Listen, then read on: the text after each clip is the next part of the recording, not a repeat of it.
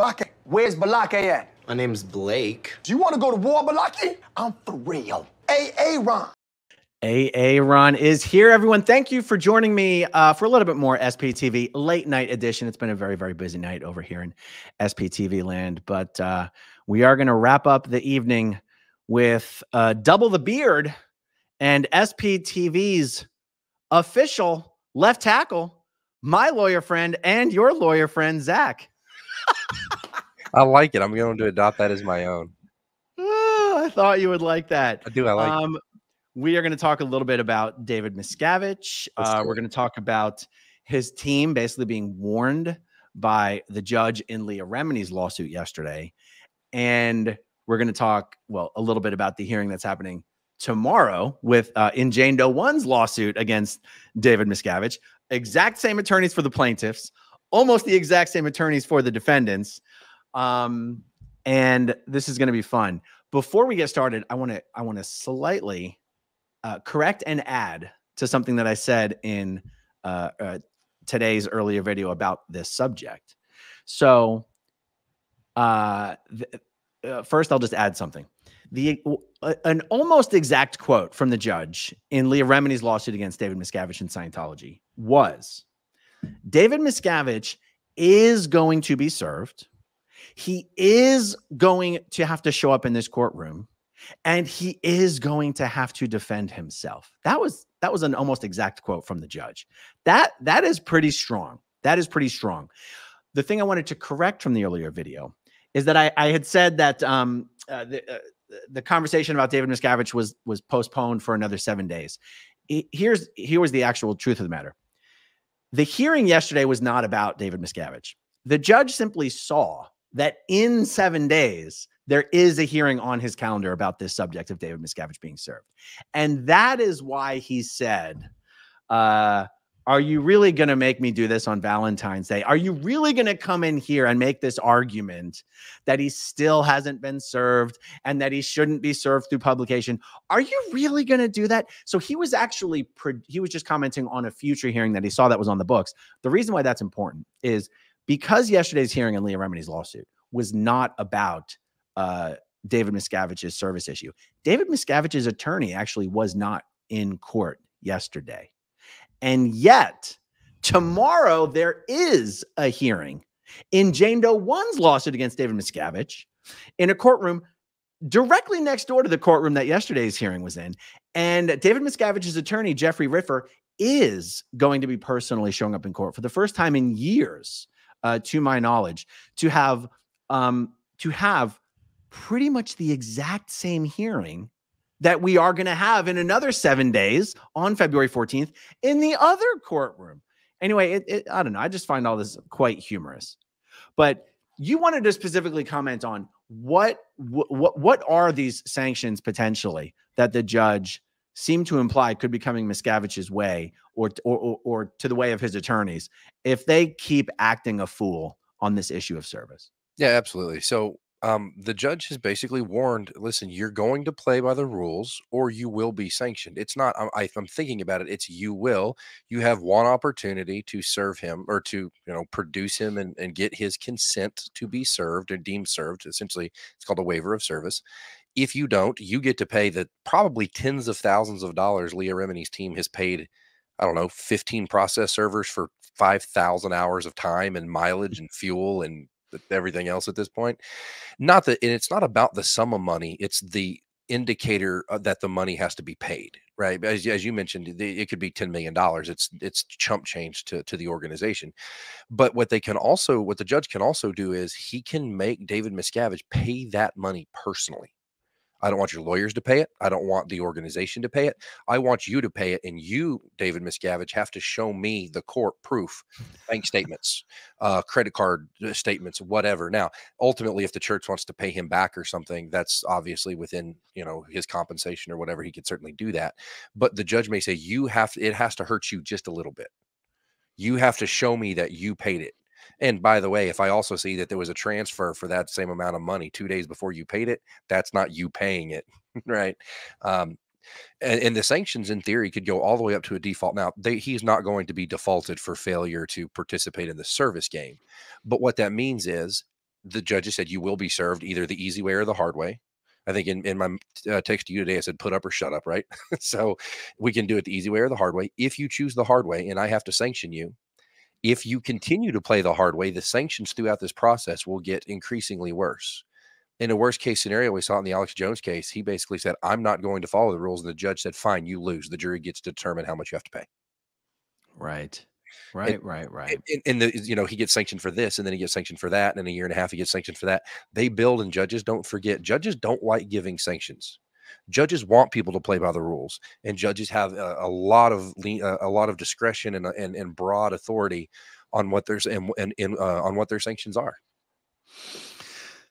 Very interesting. I want to ask a question. I feel like I've asked it a million times. I can never quite remember the answer. And plus, every video is being watched sometimes by people who've never watched our videos before. So what is the risk to a defense team for absolutely pissing off a judge by acting like clowns, even if it's because their client is a clown and is demanding they behave this way? What is the risk, if any, to the actual defense team, even if it's reputationally in future cases before the judge? Like, what are your thoughts? Yeah, so it's sort of multifaceted.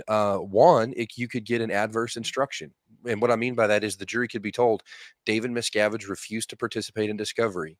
You are therefore ordered to, as a matter of law, determine that any evidence he would have produced would have been damning or harming to him and his organizations. And you take that far enough, that becomes a default. It can also, if the lawyers engage in bad faith or otherwise refuse to, in good faith, attempt to participate in the process, even if they have an obstinate client, they could be facing attorney discipline through the bar, or however California disciplined its lawyers. They could be putting their professional, their abilities to exercise their profession at risk as well. And this is these clients, the organizations of David Miscavige, are cash cows for these people. They're making millions of dollars every year representing these clients. So it's, at some point you have to stand up and say, I'm not going to put my license at risk because you're an idiot. Right. And if they don't, if they dig their heels in, they're looking at reputational harm. So they're going to lose potentially clients they would have gotten in the future. They're looking at monetary sanctions. They could be looking at professional disciplinary sanctions. And then, adverse jury instructions where the jury is told, as a matter of law, David Miscavige did the bad thing. Now you have to determine how much he has to pay. Or he refused to participate in discovery. So any evidence that he puts on can only be viewed in the light most harmful to him, not in the light most favorable to him. Interesting. Because there was one anecdote I didn't forward from the hearing yesterday, which was like the judge was putting on like a stand-up comedy show. Like he saw that there was this hearing coming up in 7 days regarding this, what is it? It actually says declaration of Jeffrey K. Riffer in support of reply to specially appearing defendant David Miscavige's motion to quash service of summons and complaint. Okay, so the judge saw that this hearing was on the books, and he said, to his staff there, he goes, I've seen all these filings. I haven't read them all, but let me guess. He goes, let me guess. I haven't read them. Let me guess. I'm going to tell you. I'm looking at my crystal ball. I'm going to tell you. I'm going to guess what's in these motions. And then he basically went, I'm going to guess that the plaintiff's team did this and this and this and this and this, and that the defense team is going to claim this. Did I get it right? And when the person's like, yes, Your Honor. He's like, I did. I guessed it right. Wow, that's amazing. Like he's literally making fun of and laughing at the defense team and the motions and the filings. And he said, in all of my years on the bench, I have never seen a defense team, in addition to trying to quash this, whatever they're trying to quash, in addition, try to argue that their client should not be allowed to be serviced via publication. And I just feel like that when a judge is insulting you and laughing at you, you've made some bad choices. Exactly. Yeah, absolutely. And part of that is designed, I think, to play on the egos of the attorneys. Nobody wants to stand there and be embarrassed in front of their colleagues. Not that this case is anything to hang your hat on if you're the defense team, but those other lawyers that are in the courtroom, in the hallway, who can hear this thing going on, those are your peers. And it's embarrassing to be called down, either directly or even sometimes worse, passive aggressively, like this judge did. That's humiliating. And so playing on the egos and the energies of the attorney sometimes can fix that problem as well. Like, listen, I went to court today and I got embarrassed because you're an idiot. You're a clown. I will not, that will not happen again. It's kind of like being a parent, right? You have embarrassed me once. You will not embarrass me again. This will not happen again. Yeah. Yeah. I imagine the lawyers will dry their tears with the checks they're cashing from RTC and David Miscavige, but it does have to be humiliating. Let's see. Lizzie B says, love your channel, Aaron. Yes, pissing off a judge is very bad for Miscavige. Judge allows what evidence the jury sees, who and what they can testify about and overrule, and sustaining power for objections. Judge mad, bad. Do you agree? Yeah, I agree. That's a pretty concise statement. All right. Kendall Links said, did you show up, David Miscavige's attorneys? This proves David Miscavige has been served. Okay, so this is a legal point. You want to explain this one? Sure. So I actually get this quite a bit. So Aaron a few minutes ago just read the title of the document, and it says appearing specially. There are two types of appearances. You can have a general entry of appearance or general appearance and a special appearance. A special appearance says we are not here because our client has been served. We're here for some other issue related to that, but he has not yet been served. So you're not consenting to the general jurisdiction of the court. You're only appearing in a limited capacity to adjudicate or argue or present one very narrow specific issue, and that's it. That makes sense. And actually, you just reminded me to clarify something I said earlier. When the judge said David Miscavige will be served, he did seem to actually carve out a possibility that come 7 days from now, Miscavige's team may be able to argue some particular technicality that will prevent the judge from ruling on the 14th that he's already been served. But his point is, it doesn't matter how long this takes or how you do this dance. He is going to be served, even if not by the 14th. So exactly. And I think that was the second provision. I'm going to give you a chance to do the right thing, but if you can't, then Leah's attorneys can and should, which is weird. Normally judges don't tell other attorneys what to do, but I can understand and appreciate the judge's frustration. File a motion that within 20 days, he has to either appear or they can serve him through publication. And in order to serve somebody, they literally run a notice in the newspaper. Dear David Miscavige, if you're reading this, you've been served. Even if you're not, you've still been served anyway, right? And it's an alternative means of service. Courts don't love to do that, but in order to satisfy the burden to show we've done everything we can do, I don't know what else Leah's process servers can do. There's a stack of records this deep with full color photographs and $10,000 worth of mileage and time. They've tried everywhere. Well, he doesn't live here. Where does he live? We don't know. Well, we're going to serve you anyway, and I'm going to serve the other door, and I'm going to serve the place across the street and a place across the town. Right? So they have exhausted all. And what you have to do is you have to show that you exhausted all reasonable avenues of personal service. I can't think in my mind of anything else they could do to try and directly serve him or his agent, or agents plural. And once the judge is satisfied that Leah's attorneys have done everything they could do, they'll allow him to be served by publication in the newspaper. The reason that exists is, one, maybe, somebody is deceased, so we have to serve their estate through the newspaper, and you give notice. But also it's to prevent people from doing exactly what he's doing and just hiding behind doors and refusing to answer the door. You still have to answer for your wrongs.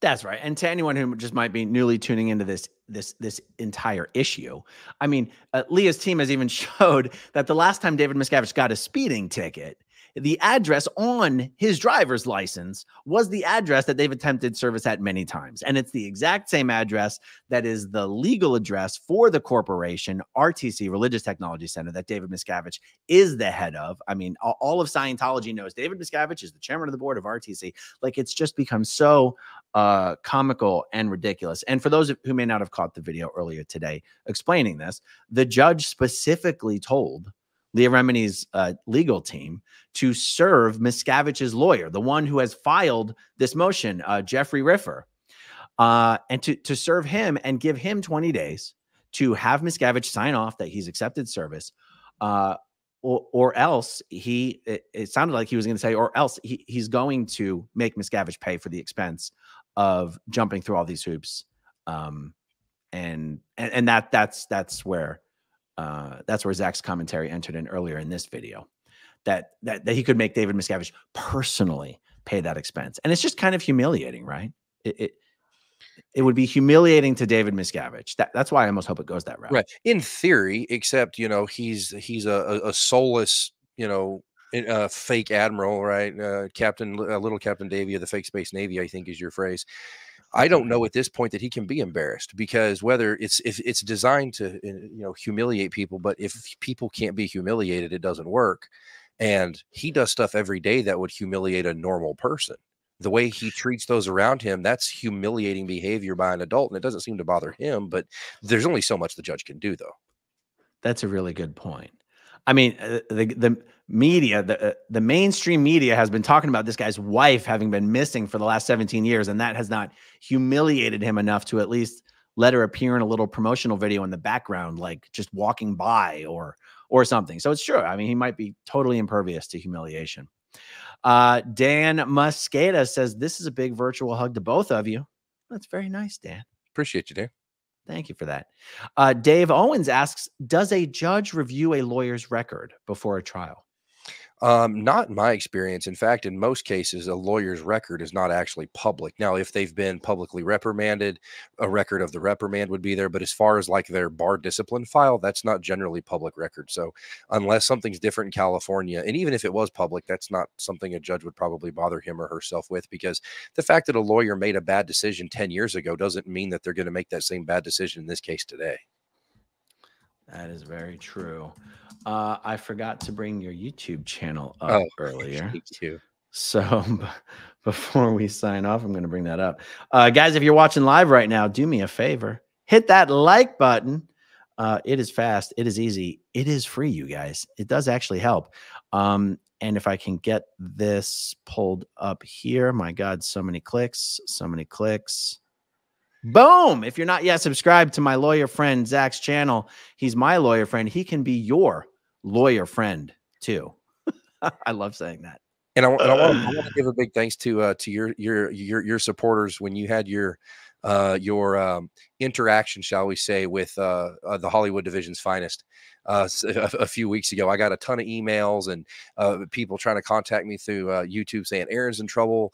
Can you help him? And my response was, I can't help him from where I'm located, but I'll do a stream. And I had some of my mods and some of my folks working in the background to figure out where you were and what your status was. We're working other streams. And so I got a lot of good feedback from them. Hey, I appreciate you coming on and keeping us calm and letting us know Aaron's not getting his butt whooped in a jail somewhere. And ultimately you came out the winner in that deal. So I would just want to give a big thanks. I haven't had a chance to address some of those folks yet, but a big thanks to your supporters for coming to me when you found yourself between a rock and a hard place. That's awesome. And thank you as well. Let's see a few last minute ones here. Joe Cooter, are publications required to run these notices? Putting a notice in Freedom Magazine would be hilarious. So Freedom Magazine would, of course, not be required to publish it. There are what are called publications of record, and they are required by being on this list of official publications. They're required to carry legal notices. And the LA Times is probably the biggest one. But you know, you go to the courthouse and most of those newspapers have a basket or a drop box or an email address you send it to, and then they just publish it just regularly in the legal notice section. Got it. Jen Nelson, hi guys, hope all is well. Zach, how is thing 1 and thing 2? Right now, things 1 and 2 are in bed, so let's hope they stay that way. All right, guys, just a relatively brief one this evening. Thank you guys for hanging out with us. Thank you, as always, to everyone who watches until the very end. We'll talk to you soon. Okay, if you want to see my rock and roll songs, click right on this guitar. And if you want to see a different one of my videos,